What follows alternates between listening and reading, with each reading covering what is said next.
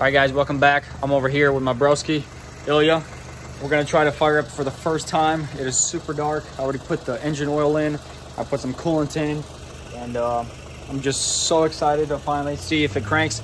If it even just, the starter starts to kick over, that's gonna be a huge plus, because the first time when we got it, remember we turned it, I mean, it was dead. It didn't make any clicking noise whatsoever, so this is gonna be huge. I'm gonna try to turn the key. I'm gonna give the camera over to my brother, and let's see if this thing will fire.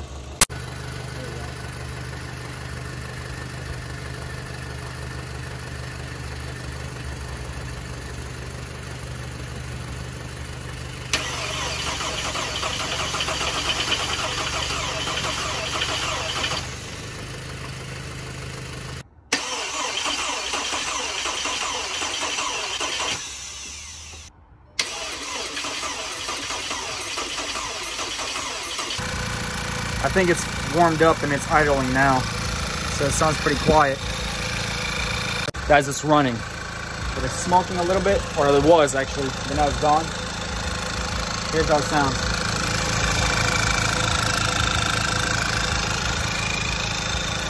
Welcome back to the Romanovich Auto Surgeon. We are back at it on his Tiguan. As you saw this little clip before this video started, we finally, for the first time, got this thing fired up, and it idled very nice and smooth after it warmed up. First, obviously, it had a lot of fumes that I had to burn out. All the things that I used, WD-40 had to burn off. But we are attending one leak that we found. This vacuum pump right here. When you remove the battery, you don't have to, but I want to just to remove the tray. That way I can actually get to a better working space. But this vacuum pump right here, either I didn't seal it properly, or the gasket is there bad, or I either just maybe didn't tighten it enough. But there's a pretty good consistent drip out of there. You might be able to see it poured out right below right there. So I'm gonna have to attend that right now before I can start her back up and let her run, or even take it for the first test drive. So I'm gonna go ahead and try to remove this basket right there. I already unbolted it. Gonna try to undo that right there, see what could be wrong with it. Hopefully it's a small and quick fix, but this is exciting. We're finally gonna get this thing on the road. I did have to get a new axle for this side because one of the boots did tear. This is the driver's side, so it's pretty cheap, like 150 bucks or something like that over here at O'Reilly's. So very exciting. I'm gonna go ahead and try to tear this off, and hopefully we can start it up again today. All right, so went ahead and removed the little ground terminal from the fuse box. 1, 2, 3 bolts. Now I should be able to slide this out. There we go. Perfect. And now we're gonna try to attend these bolts here. I don't think I have to drain the oil itself. I'm gonna try to just remove the 3 bolts that are holding it. So let's see what happens. All right, so this is a T30 that we'll be using right here. Small extension. I'm gonna try to take it off. It should be just 3 bolts. Might have to remove some of these since it has the hose clamps on and stuff like that. So this one's a little juicy. All right. Gonna have to remove this one little bracket back here. Let me try to show you. Take you out of the camera stand. Here we go. So this little bracket right there, we're gonna have to remove just in case we don't have the clearance to, move this through here. So let's go ahead and remove that.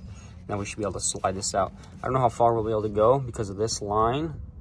I think maybe if I unclamp it right there, be able to move it a little bit forward. So let me go ahead and do a little bit more research on that. So I went ahead and popped this hose out of these little holders. It goes over here. So this will definitely give me plenty of play to be able to remove this completely and see what's wrong with it.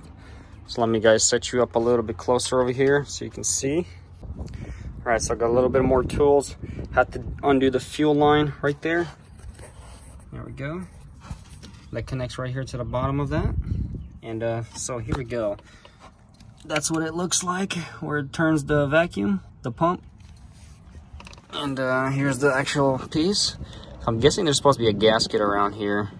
So I'm gonna go ahead and put some gasket on there, gasket maker. And that should seal it up nicely. Won't have any more leaks, hopefully. Gonna clean the whole surface off. Put a new gasket on there. Hopefully close it up. But that should definitely fix our little leak. So I went ahead and skipped to the part. Made my new gasket sealer on there. Sealed it back up. It looks like it's not leaking at the moment. Otherwise, it was always having a constant drip. Now I'm just gonna have to clean all this off. Make sure it's nice and clean and dry before I can start it back up. We're gonna have to go get some oil as well. It's all hooked up and ready to go. I think the last thing I need to do, obviously, is put the battery tray back on here. But let's go ahead and clean all that up so it's nice and clean. Supervisor's obviously here.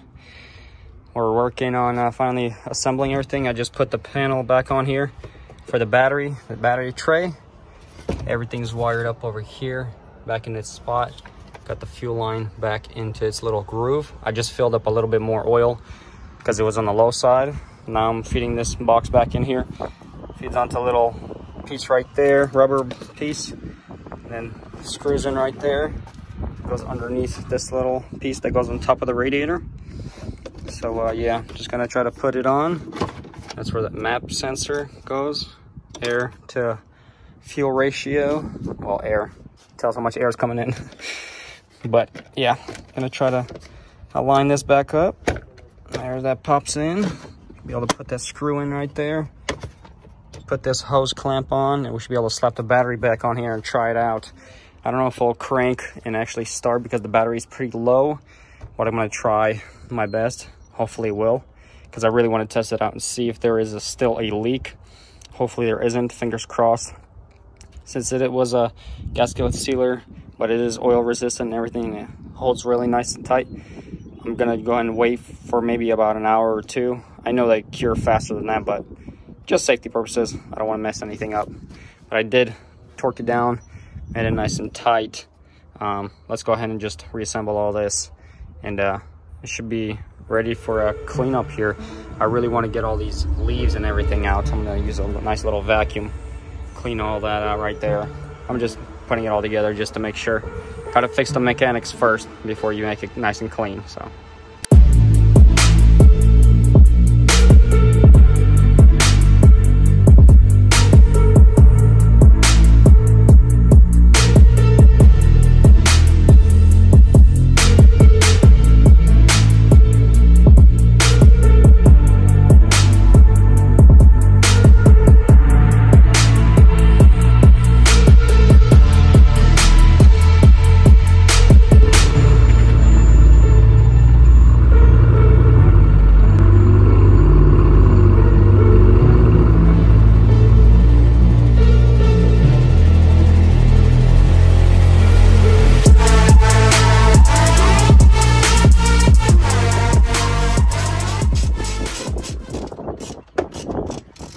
Hopefully you don't have to clear any codes, because, you know, with that thing having low oil pressure or whatever, it might throw a code or something, so I might have to clear it before it'll let me start it.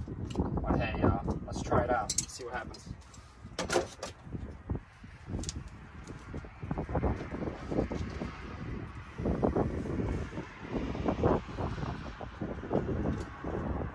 Let's see, here we go. Let me put this window down before it gets too hot. Okay. Move the seat forward just a hair. All right, let's get some gas in there. Pump the gas a little. Let's do it again. Prime that engine. All right, let's try it out. Oh, look at that, it won't even try to start.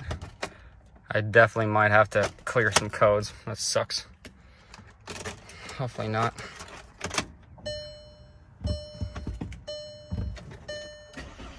There we, oh wow, look at that. Started first time, I just forgot to hit the brake. Wow, that was funny. Well, yeah, you see that? No codes. Beautiful. Let's go ahead and check our leaks. We're good here, obviously. Let's get underneath. All right.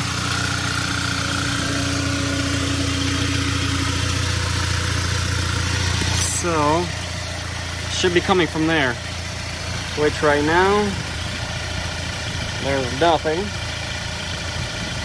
that's seeable. We're gonna let it run, and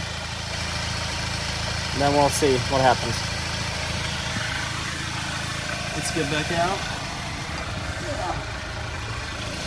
You can tell that torque converter finally on there. Look at that spin. Woo! Sounds really nice right now, actually. So I'm gonna let it idle, and then hopefully by then it should show if there's a leak or anything. Right now there isn't.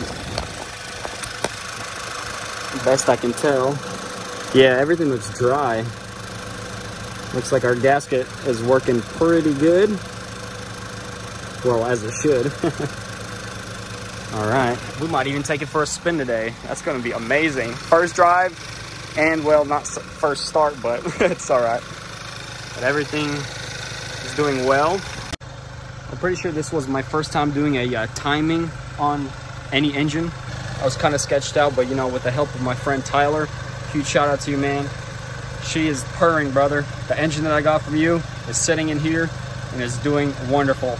Sounds as it should. So hopefully here in a minute, we'll get to take a test ride. That is so exciting. I've just never done it. This thing is beautiful. I think the only thing we have to do, already have the tail light, so that's not a problem. I do have this little cap for this, and the only thing we really need to do is this door right here. This damage right here, this little hit. I think we'll be able to pull it out. I have a dent puller, so we'll work on it a little bit, and then we gotta paint this. This rear bumper kind of got scuffed up with this panel, so we'll see what we can do about that. Definitely need to clean up. Hey, we might paint some rims. That might be another video coming. Right now, oh, look at that, guys. I don't see any leaks, do you? She's doing wonderful. I'm gonna have to move some vehicles back just so we can get a test ride. But this is exciting. This is so awesome. Let's see. She's not overheating or anything. She hasn't even started warming up. All right, got plenty of gas from whenever we got it from the auction, so that's awesome. Let's see, the only thing that's showing is the seat belt. Let's see if we can fix that. If that is a thing, because no airbags were blown unless somebody hit it and changed it. Let's see, we're gonna connect this one. Oh yeah, gone. Look at that. No lights, guys. Huge, huge thing. 66,000 miles. Not bad at all for a vehicle like this. It's beautiful. Beautiful. Definitely needs a clean. You know, this is all gonna get cleaned up. That's the next project. She's still purring. Pretty sure this is idle already, and she's nice and quiet. No knocking, no nothing like that. Let me just stop talking so you guys can hear it.